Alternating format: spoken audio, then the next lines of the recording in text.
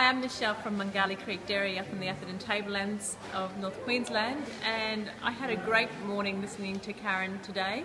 I found her talk really down to earth and inspiring, and I loved how real she was and how creative she was in the way that she thought about life and how you pursue things. It wasn't boxed in, it was just really down to earth, and I really could see how she could add value to our business when we're looking at our strategic direction and how we want to achieve things. And I can highly recommend her as a speaker, and I would really love to know a bit more about her.